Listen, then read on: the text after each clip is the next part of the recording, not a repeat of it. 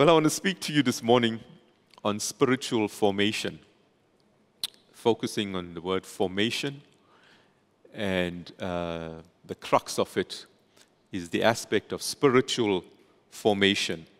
We're in this current series.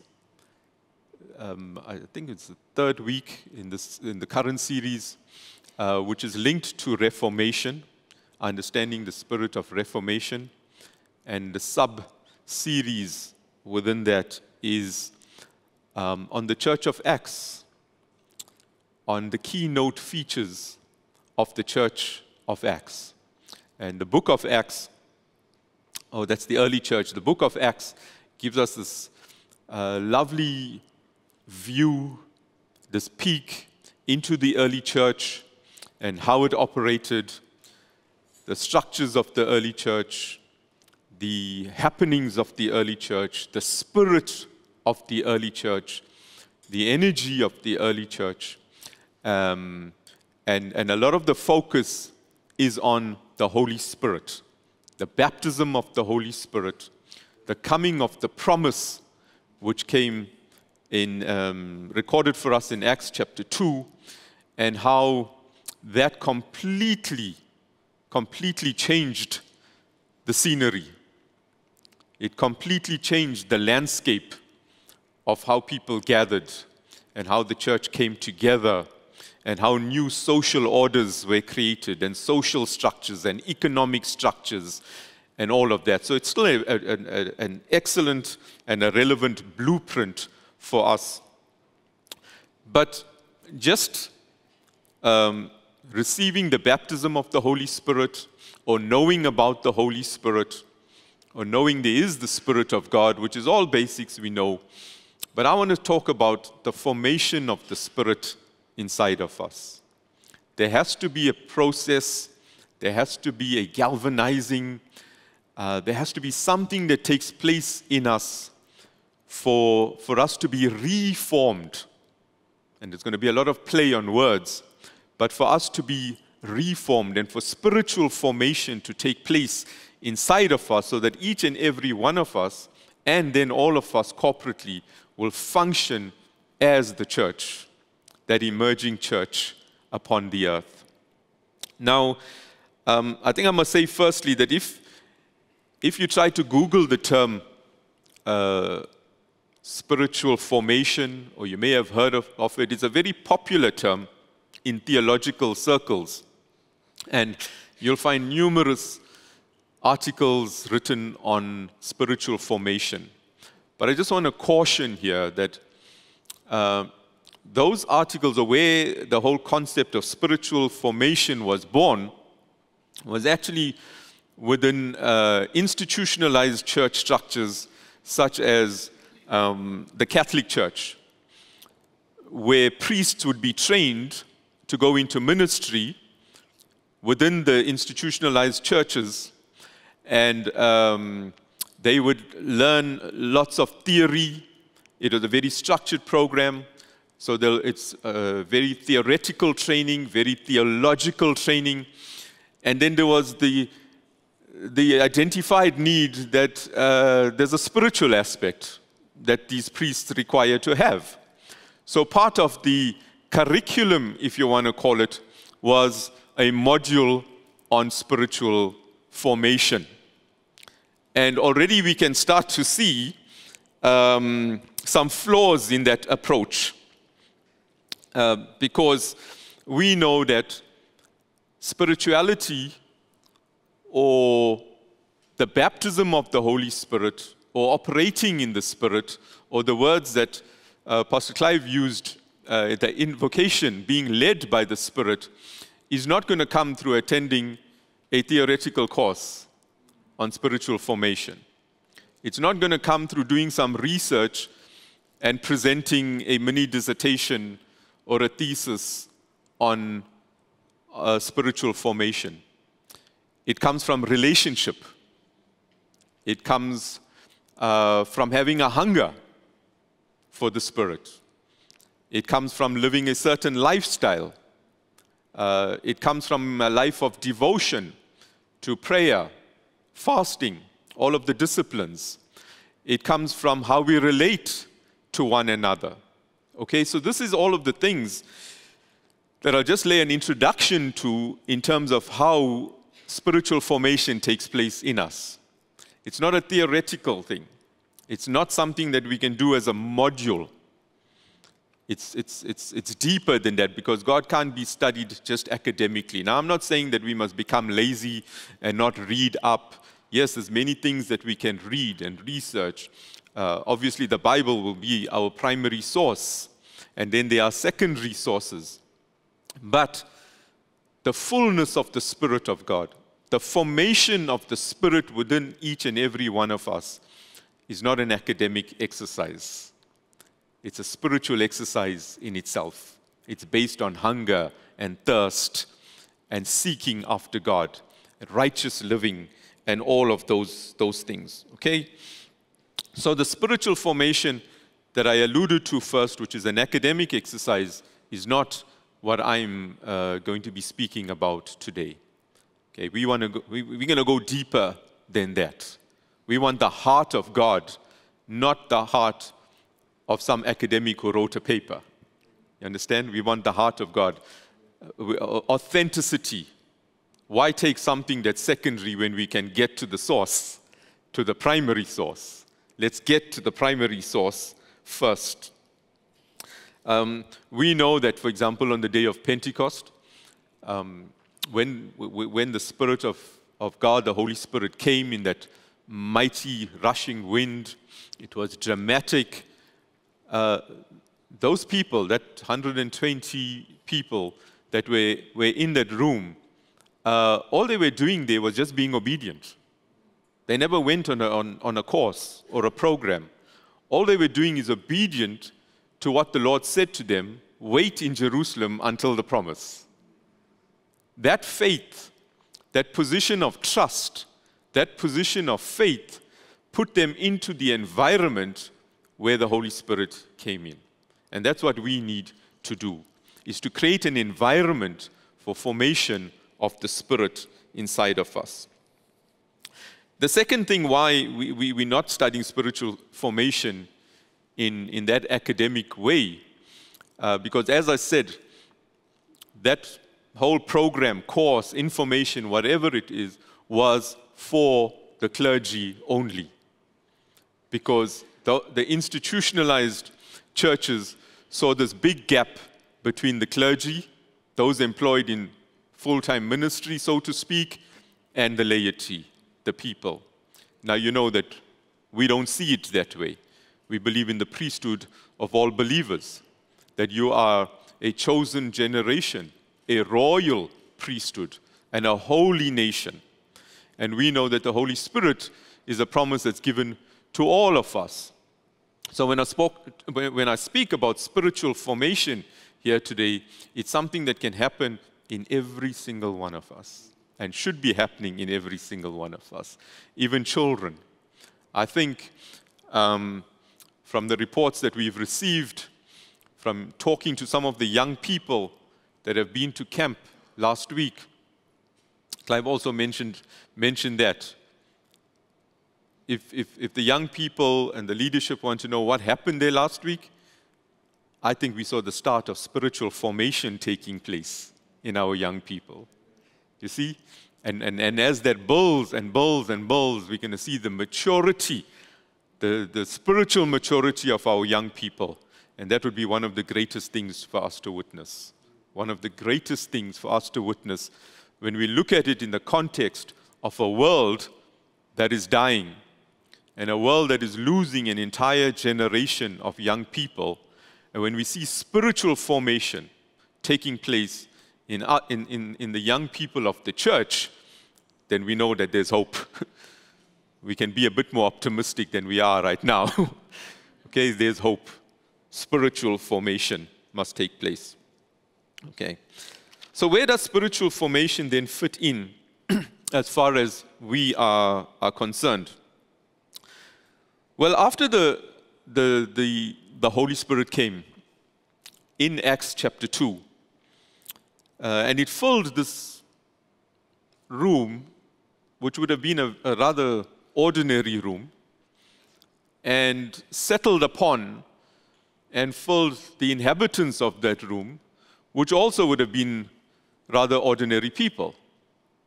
They were not elitist or special in any way. They were there in Jerusalem for the time. They were asked to remain. They were gathered. We know that the environment was right. They were in one accord.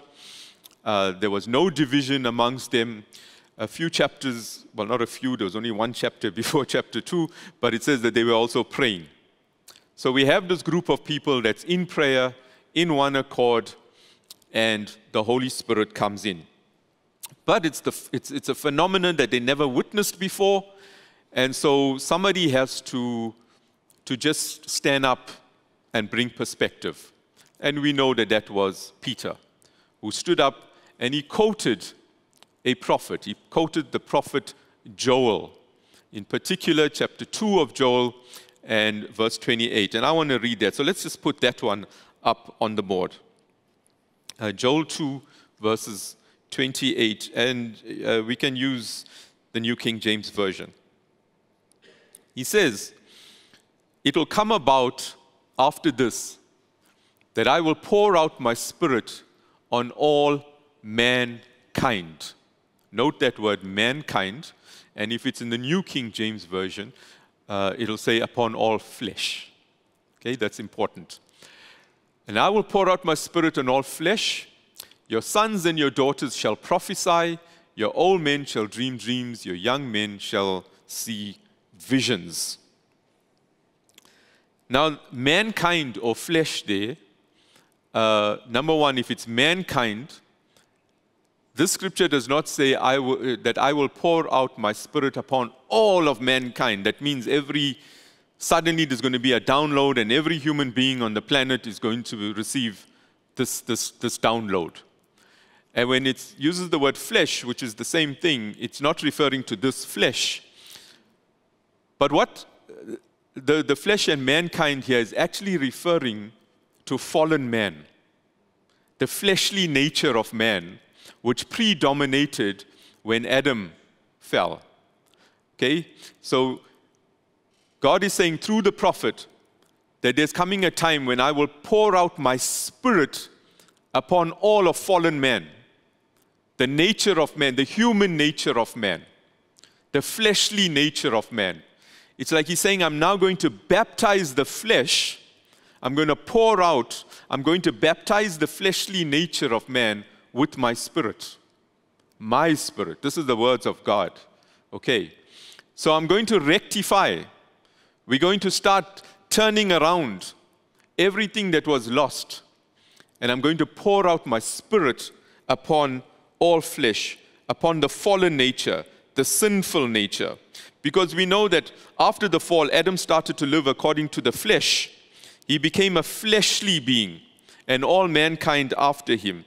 Now God was going to pour out His Spirit upon that flesh. Because we know that the flesh, again from a portion of Scripture that was read today, that the fleshly nature and the spirit nature are antagonistic to each other. They are enemies of each other. Okay? They want to fight each other. So God pours His Spirit out. And we're going to see now how we suppress the flesh through spiritual formation that will take place in us. And this pouring out, or the baptism of the Holy Spirit, will establish a new nation on the earth. Pastor Tamo explained that to us, that on the day of Pentecost, a new nation was born. A holy nation emerged upon the earth, the church of Jesus Christ. Okay. He says, and your sons and your daughters will prophesy, which means even the next generation now. The sons and the daughters will prophesy. Your old men will have dreams. Your young men will see visions. And even on the male and female servants. So when there's a formation of the Spirit, there is such an equalization that takes place. Can you see that? There's a great equalization from every generation. Then the sons and the daughters, and even the servants. There's an equalization that takes place. This is what spiritual formation does to us individually, to us as a body. It's just going to be so amazing. And it closes by that line, I will pour out my Spirit in those days. Now, do you believe with me that we are living in those days? That these are those days? Because that's what Peter said at the day of Pentecost. He says, this is that. He brought Joel, the prophet Joel, from the past, from the Old Testament. He brought him into relevance. He brought him into that situation by saying that this is the intent of God. We are now living in the days when God will pour out His Spirit upon all flesh. But that Spirit must become formed inside of us. And I'll show you why the word formed just now. So we are living in those days now. The last days started in the book of Acts. This is the age of the outpouring and the infilling of the Spirit. This is the days of being led by the Spirit. These are the days of being led by the Spirit of God. Why formation? When we think of being led by the Spirit of God, and I don't know why Clive emphasized that so much. We didn't discuss what we're going to be talking about. We think sometimes that being led by the Spirit is like how one would lead a dog on a leash. But that's not the leading of the Spirit. Yes, I know there's the principle of Caleb, a dog, obedient, just follow the master. But that's not the word here of being led by the Spirit. When you analyze that word, to be led by the Spirit, it means to be incited by the Spirit. It means to be invigorated by the Spirit. It means to be energized by the Spirit, fueled by the Spirit of God. So it's not a passive exercise. This is active. To be led by the Spirit of God is to have every part of our being so filled with the Spirit, so connected to the Spirit. So can you see, you should pick up where I'm leading to. So at Genesis, when God formed man, right? We'll study that in more detail. Man was formed. Yes, there's words like created and there's words like made. But man was formed. But he only became a living being when the breath of God was put into him. At the fall, he lost that, became a fleshly being. We're now living in the days of the infilling, the leading of the Spirit of God, so that we become that living divine beings again. Spiritual formation must take place inside of us to come to that place. Okay? It does. We've been through, I'm going to get a bit ahead of myself here now, but I grew up in the Pentecostal move. I know what it is to receive the baptism of the Holy Spirit, to speak in other tongues, but I can tell you that being spiritual does not mean being Spirit-filled sometimes. There's still formations that must take place inside of us. Because when it comes to the Spirit of God, the scriptures talk about the fullness of the Spirit. Sometimes we settled for half measure. Sometimes we settled for a portion. But the portion will never bring us into the likeness, to the image and the likeness of God. Because there's always a gap. We must pursue the fullness, the full formation of the Spirit of God inside of us. Okay? Like the scriptures tell us, Ephesians 4, I think it is, where Paul says, I am in labor. It's as if I'm groaning for you until Christ is formed in you. So you see how formation comes in again. And I'm going to tie all of this up just now. Now, we must also just look at the prophet Joel again and just give a little bit of context here. Because prophecies don't just exist in a vacuum. There's always a context to it. The prophet Joel is writing at a time when Israel experienced one of its most devastating natural disasters. A plague of locusts wiped out almost everything. Everything. And you have to read this prophecy very, very, very carefully. But this is what happened. The land was hit with a plague of locusts. Now, these are devouring things. And by the way, it was like how we had COVID, and we settled on the fact that that was a judgment from God. The plague of locusts was a judgment that came over Israel at the time. Because when you read this carefully, God says, I sent my army, the army of locusts, all right? And it wiped out everything. They say that these types of locusts, and you know, when the swarm of locusts is so huge that when it flies past the sun, it looks like an eclipse is taking place. Because it could be like hundreds of millions of them. That's how big the swarm is. They say that they can eat 80 tons of food in a day. That's how much of crop. This entire swarm will fly over trees, and when they come out on the other side, there's not a leaf on the tree. That's how devastating this was. Okay? And after that army, when you read further in Joel 2, now it speaks about a human army that comes and invades the land. Okay? And by all evidence, it's probably the Babylonian army. And then the prophet says that God will restore the land. He restores the crops. He makes the land fruitful again. He will heal the land. And then after the healing of the land, that's where this part of the scripture starts, where it says, it will come about after this. So after the healing of the land comes the healing of the people. And how does he heal the people? By filling them with the Spirit of God. By the outpouring of the Spirit of God. You understand that? He'll heal the land and heal the man. Just like in Adam, he created everything first, the animal kingdom, the vegetation, and all of that, and then he put the man in there. Everything fell. Creation got mixed up and destroyed because of the fall. This is a similar picture we're seeing here through the prophet Joel.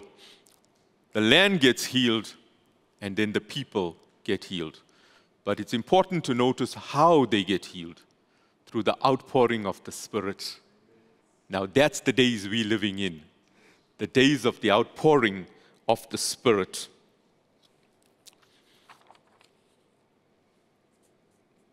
So the scripture that I just quoted, Galatians 4:19, from the New King James Version.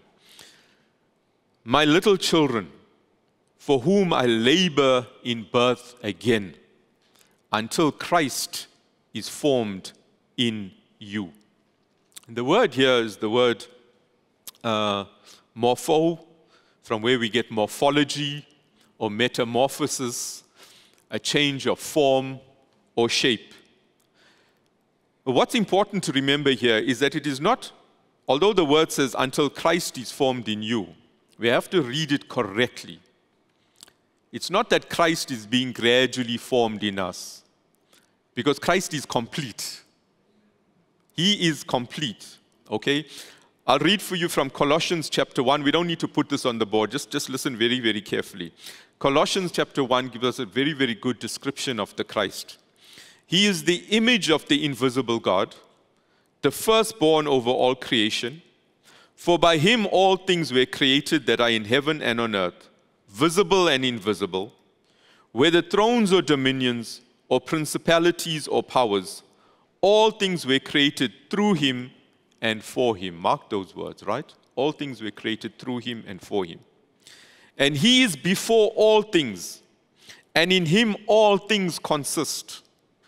And he is the head of the body, the church, who is the beginning, the firstborn from the dead, that in all things he may have preeminence. For it pleased the Father that in him all the fullness should dwell. The fullness. So Christ can never ever be part.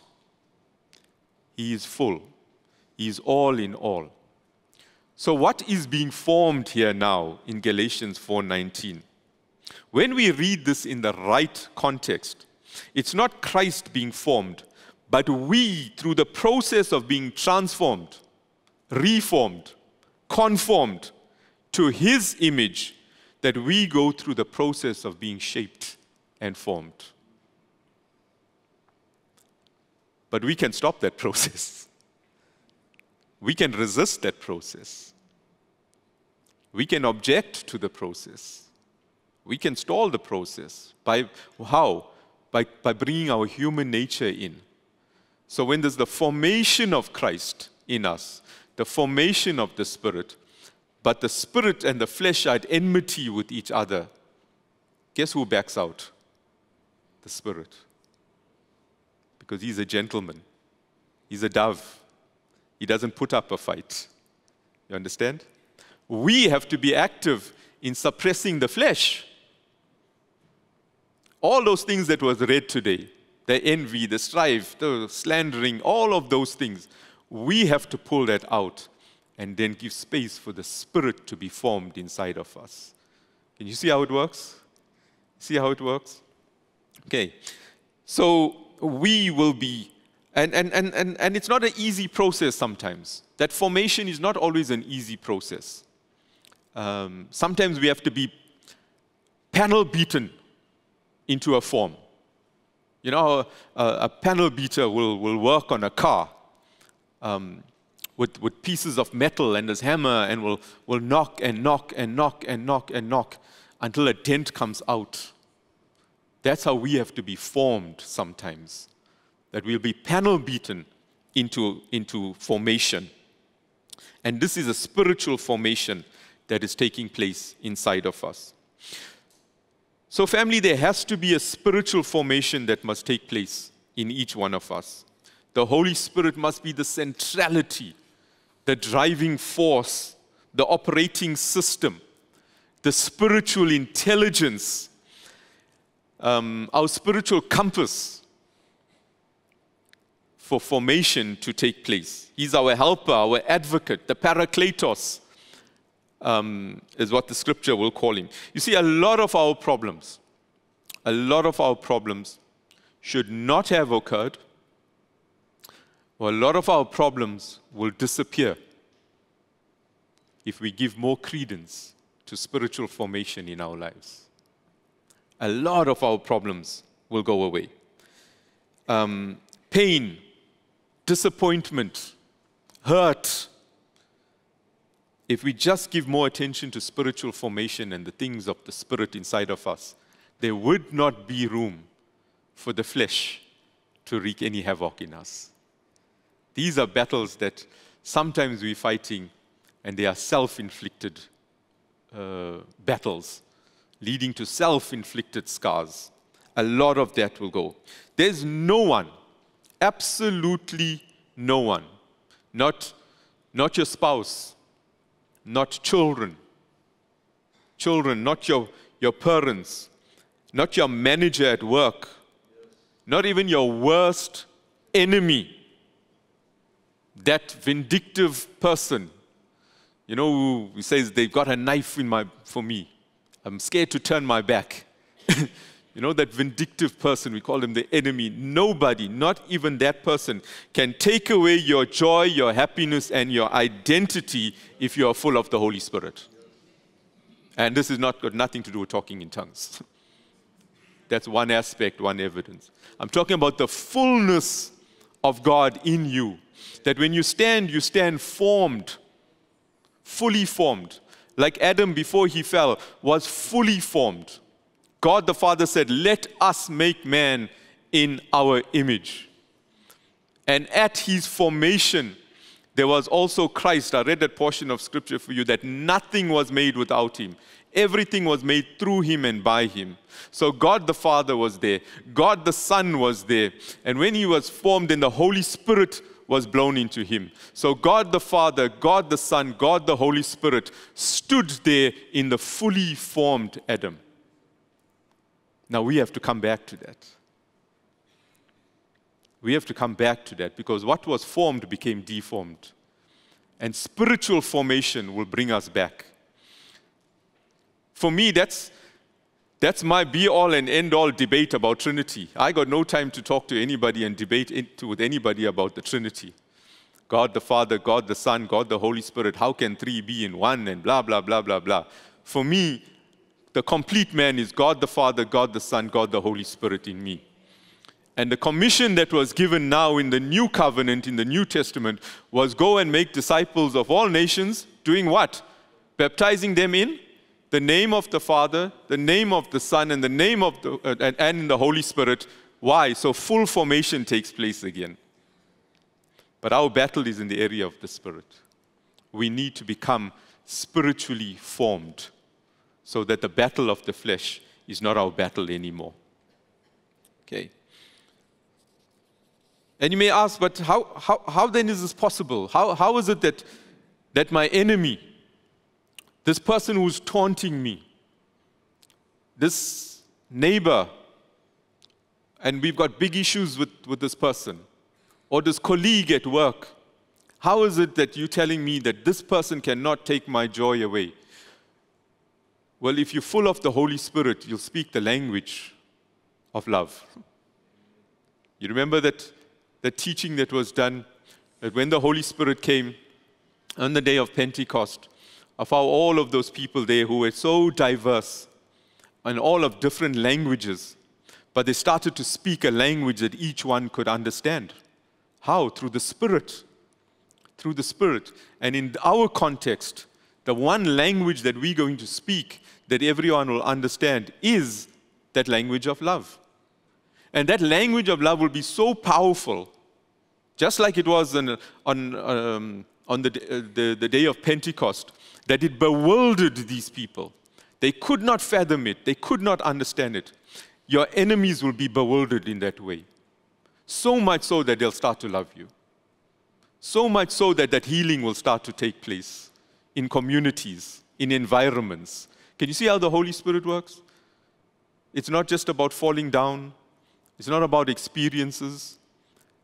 I mentioned about, the Pentecostal move of the Holy Spirit, and it's a legitimate move. It was a legitimate move. There's absolutely no doubt about that. But if we're still there, we are so caught up in the experience of the Holy Spirit that we missed another part, which is and I always have a problem pronouncing this word, the apostolicity of the Holy Spirit. The authenticity. Why was he sent in the first place? Can you see? Now we need to come back to that. An apostolic understanding of the Holy Spirit. And it will transform our lives. It will transform the church of the living God. The church will break out in such a way. If the early church, that church of Acts, saw 3,000 getting saved on one day and 5,000 getting saved on another day, what's happening with us? What's happening with us? Because we're still stuck in the experience. You see? Let's come back to an apostolic understanding, an original understanding of it. It'll be so strong that your enemies will stop hating you. They will stop hating you. Relationships will be healed. Marriages will be healed instantly. We will see, just like again from the book of Acts, how a new social order was created on the earth, where economics didn't mean anything anymore, wealth didn't mean anything. There was no difference between the rich and the poor. A new order was created. Why can't we see it happening in our time? Because we're not giving enough opportunity for spiritual formation to take place in us. The flesh still wants to fight. Opinion still wants to come in. Past hurts still want to come in. All of those things, and there's no spiritual formation taking place. The Holy Spirit, in His fullness, cannot only unify two individuals, heal a relationship between you and your enemy, or you and your spouse, or whatever. The Holy Spirit, in His fullness, can unify nations. Imagine the Jews and the Gentiles who were at enmity with each other. There was hatred. Suddenly, in the rest of the book of Acts, Paul gives his whole life to saying, I am sent to the Gentiles. A Jew of all Jews. Nobody could be more Jewish than him. Gives his whole life to the Gentiles. And suddenly we see nations coming together. I mean, different nations, we're talking one language. Nations come. Can you see the power of spiritual formation inside of us? That we can become a catalyst. The church can be a catalyst to bring nations together. You know, one of the things we can never understand is this war in the Middle East, this Israel-Palestinian war. I mean, sometimes, yes, it is a war. People die and missiles are being shot, but sometimes it's so ludicrous that it's a war fought with throwing stones. They actually throw stones at each other. It looks like it's so foolish, and it's over a piece of land that's probably the size of Gauteng. Imagine if they knew the Holy Spirit. That war would be over. Those two nations that started as brothers would embrace each other.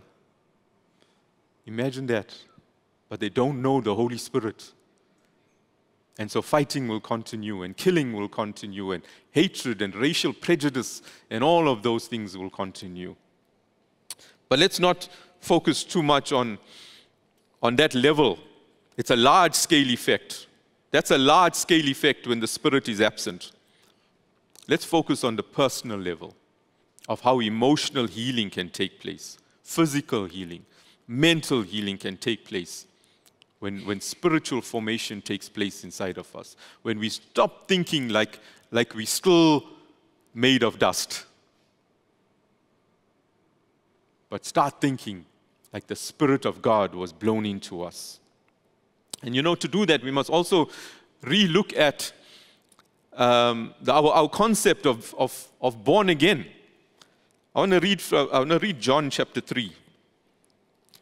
We can put that up with the NASB, yeah. So John chapter 3 is Jesus and Nicodemus.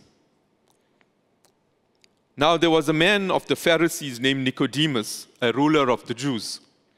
This man came to him by night and said to him, Rabbi, we know that you have come from God as a teacher, for no one can do these signs that you do unless God is with him. Jesus answered and said to him, verse 3, truly, truly, I say to you, unless one is born again, he cannot see the kingdom of God. And we normally stopped with our understanding of born again there.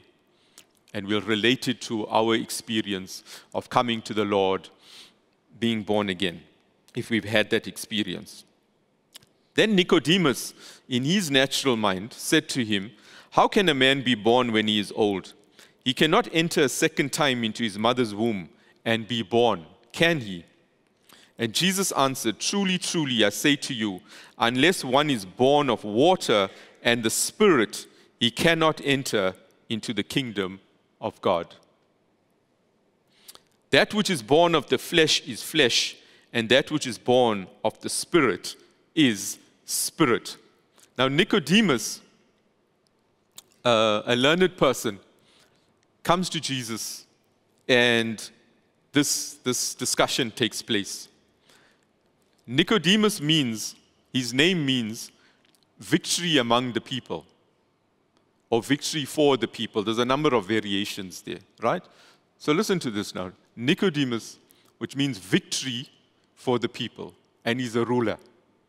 Can you see how subtle this is? Here's a man who thinks in the flesh. Look at his questioning, right?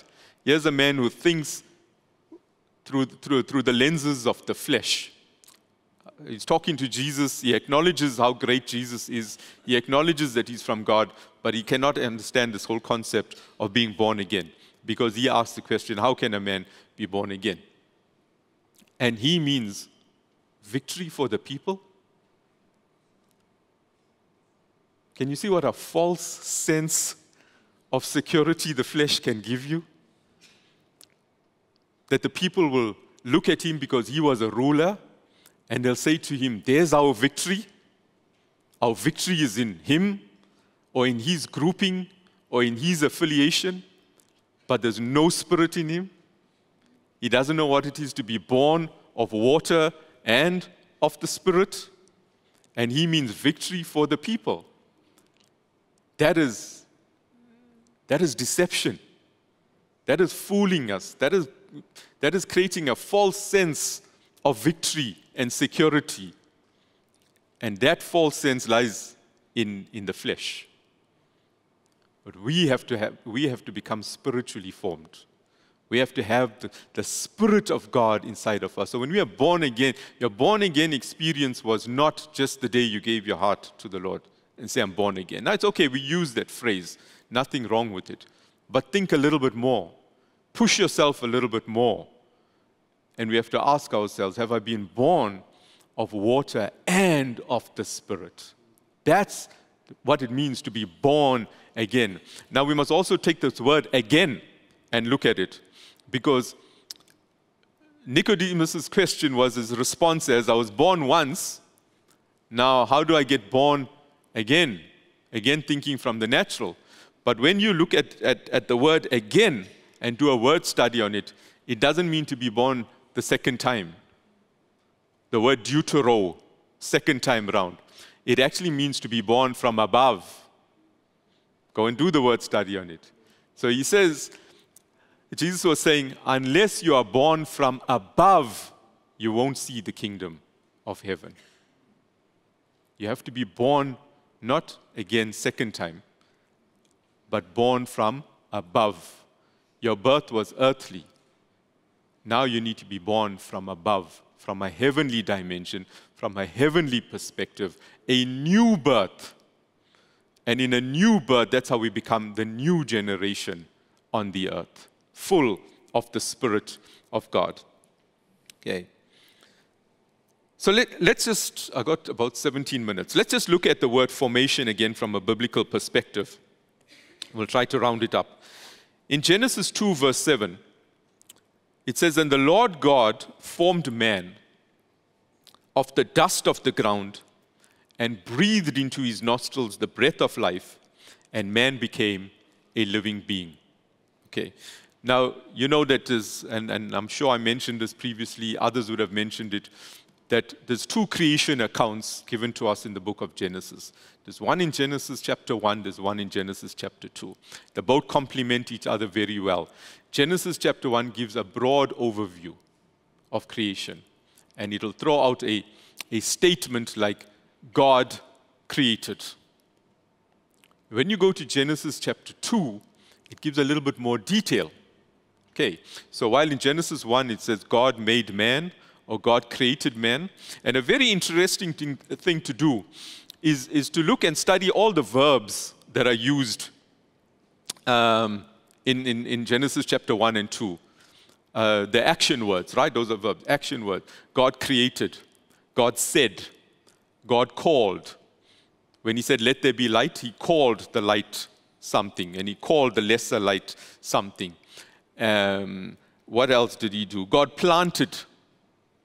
He planted a garden called Eden. God placed. He took man and placed him in that garden. So all these verbs here are very packed, and we must start to unpack it, and we'll get more information out of it. But when we come to Genesis chapter 2, a very interesting word, Genesis 2:7, it says, and the Lord God formed. Now there's 3 points here that I want to make very, very quickly with this. First point is, throughout Genesis chapter 1, it'll only say God. God created. God said. God. When we come to Genesis chapter 2, we are introduced to Lord God. That's not an insignificant change, right? So all of Genesis chapter 1, it will just be Elohim. That's the word used for God, Elohim. But in Genesis chapter 2, it's Yahweh Elohim, the Lord God. Now you have to think back to our Easter weekend services and the teaching that was done by Pastor Randolph on the Lordship of Jesus Christ. Okay? So remember, God said, let us make man in our own image, the plural. Now you'll see how in formation here, and I mentioned it a little bit earlier, God the Father was there, God the Son, and God the Holy Spirit. Because now when we talk about the Lord God, this is the pre-incarnate Christ, the Word. Remember that portion of Scripture that we read? Nothing was made without Him. Everything was made through Him. Here He is now. So God will say, let us create man. But when it came to Him being formed, the pre-incarnate Christ was there. That's how man was made in the image and likeness of God. Okay? And the word formed, that was the first point, right? From God to Lord God. And the second point that I want to make here is on that word formed, which is the word yatsah. And what it means is to be squeezed into shape. So we were squeezed into form, into shape. And it's not it's not a direct English translation, so it's not like squeezing a rag or squeezing a sponge or something like that. It's the picture of a pottery maker, the wheel, the potter's wheel. The same thing that God asked Jeremiah to go and look at. That we were like this clay, like a lump of clay. And then the potter will put both his hands around it. And he'll squeeze this thing while the wheel is turning. And he'll squeeze it into shape. And two things will determine the shape. One is the image that he has in his mind of what he wants this vessel to look like. And the second thing is the skill of his hands. It can't be squeezed too much. It'll get destroyed. You're too light, it won't take its shape. And with the gentle movement of his fingers, this clay starts to take shape into a vessel. Can you see the thought, the effort that went into us being formed? It's one of those things where the Godhead was actually involved in our formation. So when I talk about spiritual formation, there's not going to be some easy process, okay? Neither is it going to be impossible to achieve. But we have to get this word formation into us, into how we were created. We were formed. We were squeezed into shape. Into, as I said, two things. What the maker, the potter, wanted to create. So he had something in his mind. And then the skill of his hand made it. And when it was finished, he said, it is very good. It is the best out of all of creation. It is so good that I can now put my breath into it. And man became a living being. That is formation. That is formation. I like to believe that God worked so hard on us on the 6th day that that's why He needed to rest on the 7th day. He put in some effort, yeah. He really put in effort. He didn't cut any corners with us. He didn't. He formed us. It took something. It took an effort, took planning. He formed us. You see, all of creation, everything that was made before that, will always bear the signature of God. His creative signature will be in it, but never His DNA. That's only for us. That mark, that DNA, the nature was only put into us when He formed us. Nothing else carries that. There's a view in this world of people who have not yet come to that realization, who believe that the manifestation of God is in nature. They are misled. Yes, you can marvel at nature sometimes, but that's called a pantheistic view, where we think that God is manifested in the material world around us. No, he's not manifested in the material world. God's only intent for manifestation is through that which he formed, which is us. Which is us. And we messed it up. So we now have to go through spiritual formation to come back to that place. Okay? And all of the work has been done again. All of the work has been done through him, through the cross, through the sending of the promise. You've got to look at the parallels between Genesis and what happened in the book of Acts. There was a creation that took place in Genesis. There was a creation of a nation that took place in the book of Acts. There was the breathing into man in the book of Genesis, the ruach of God. There was the breath of God that came into the upper room. You understand? We have to look at all of these parallels. And when God created man, man was now the interface between the material world and the spiritual world. Now we have to come back to being that interface. We must come back. The church of God is called to be that interface. We cannot only be material-driven, material-minded. God does not recognize that. Spiritual formation must take place. So we are now being reformed. Reformation is taking place. And reformation must take place, or else we will remain as dust of the earth and not son of God. See, there's a difference there. Formed from the dust, but sonship through the Spirit being breathed into us. That's how Adam was called a son of God. So if you minus the Spirit, what happens? You go back to status of dust. Okay, the dust of the earth. Now, we don't want to be the dust of the earth. God wants to form us again, as a spiritual formation must start to take place inside of us. Everything that resulted, that caused the fall, and then perpetuated on the earth, things that we call the lust of the flesh, the lust of the eye, pride of life, everything must now get submitted back to the Spirit of God. It must bow to the Spirit of God. Okay. And then we go through this formation. And if you want to be clay in the potter's hands, you have to be pliable clay, isn't it? We have to be workable. We can't be stubborn clay, stony clay, because then he'll reject that clay, because it can't become what's in his mind anymore. He can have all the skill in the hand, but that's not what I want. I want the perfect vessel to be created again. I want the perfect man to be created again. So we have to be the clay in the potter's hand that can become that vessel. Jesus himself went through formation. He went through circumcision. He had to go through baptism, even though he didn't have to be baptized. He fasted. He prayed. He was tempted. He went through all of those. He went through sufferings. And out of absolute obedience, he went through the cross. And all of that was for Jesus, the man, to be on his journey of formation into the Christ, so that he fits the profile of the pre-incarnate Christ, that which was existing from the beginning. Okay?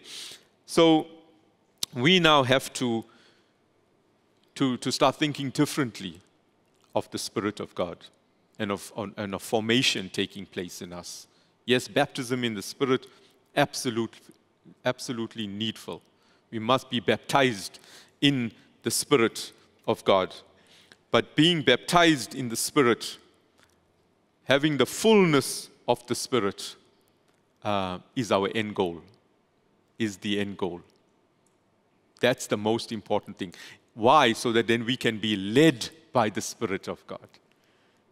We can be led into everything in life, every decision in life.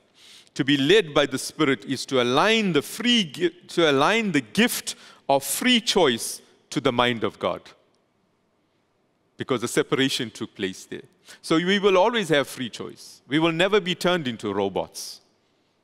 We will never become that. It's not in the nature of God to have sons in that way. He wants sons who are obedient, not sons who are programmed. So we will always have free choice.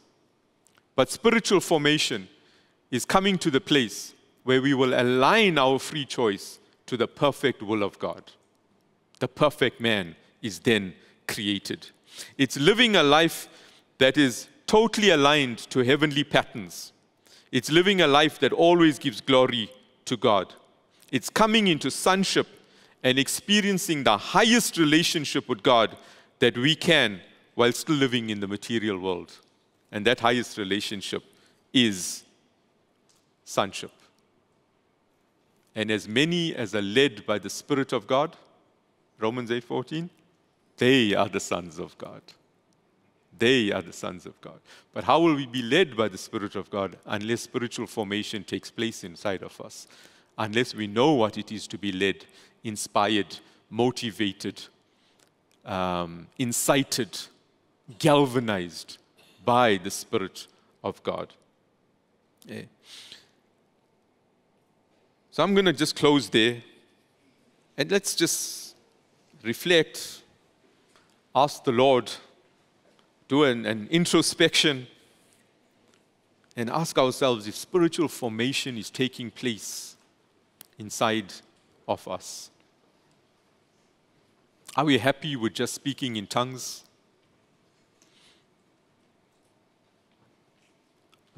Because I think Paul wrote that,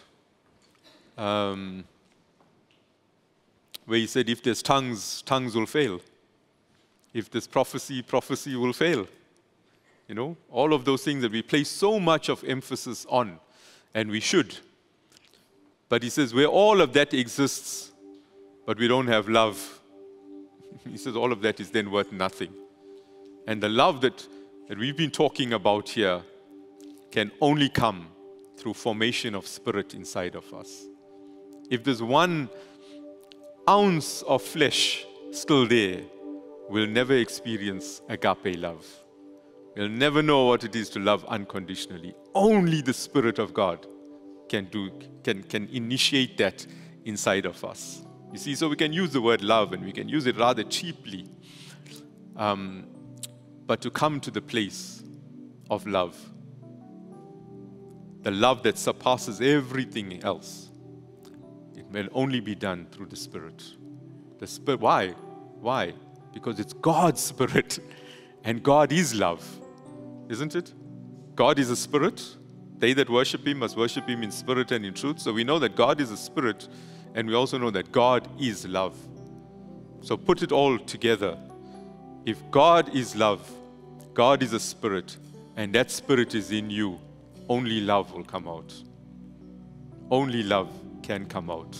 Right? Let's bow in prayer. Father, we thank you today. We thank you for your word. And Lord, we want to become now like you formed Adam, with intent, with purpose, with design in mind. Lord, we want to be spiritually formed into your image and into your likeness again, into that exact representation, into that perfect man, into being the Christ on the earth, Lord. So help us in our weaknesses today.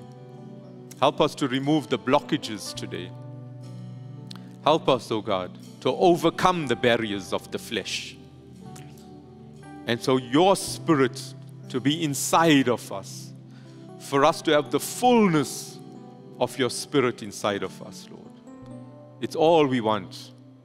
And everything else will start to fall into place. We will love unconditionally. We will never look at another person through the eyes of the flesh again. We will look at everybody through the lenses of Christ. We will choose our words more carefully. That we will never utter words that we will want to take back, that we will regret saying, but that we will truly come to the place where out of the abundance of the heart, the mouth will speak. And if the heart is full of your Spirit, then only Spirit words and hymns and songs will come out of us, Lord. Words that will encourage and not discourage. Words that will build up and not break down. For you count our very words that we speak, O Lord. So fill us with your Spirit, Lord. We desire the fullness of the Holy Spirit. We desire to speak the language of love and care and concern and generosity. We desire to be more for our brothers than for ourselves. We desire to see others exceed even our abilities. We desire, oh God, to live from a kingdom dimension and no more from the flesh, no more competitively and with pettiness inside of us, but to live and think from an eternal and a heavenly dimension and live with days of heaven on earth now, Lord. The world will never understand this. Lord, we are still trying to comprehend this, but we know what we want. We've set our eye on the mark, and we will not turn back, Lord. May we lay our lives before you. May we come before you, Lord, with the flint knife to say, Lord, circumcise the flesh. Remove the flesh from us so that we can stand before you spirit to spirit now. And that we can reach in and extract the deeper things of God that you have prepared for us.